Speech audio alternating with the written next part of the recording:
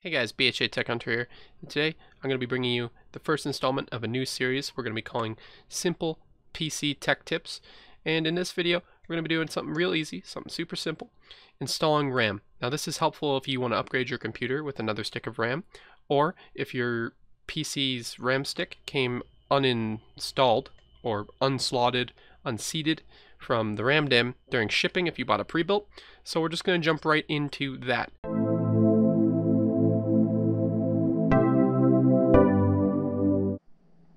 Alright, so first off, you are going to want to make sure that you have your computer unplugged from the wall. You're going to unplug all of your peripherals, all your USB devices and your graphics card, so your video connector. And then, once you have that done, you're going to flip it on its side just like I have.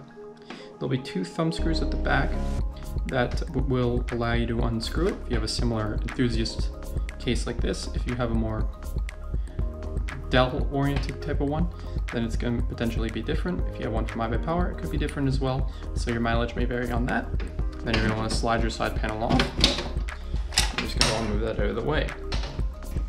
Now, you're going to simply take your stick of RAM, and you're going to see this little gap in the RAM, and that's going to determine what way it goes in. On the motherboard down here, there is a little notch that allows you to know. So for me, I'm just going to line it up like this. I'm going to simply slot it in. And now, with even force applied on both sides, you're simply just going to press until you hear a click. And easy as pie, that's done.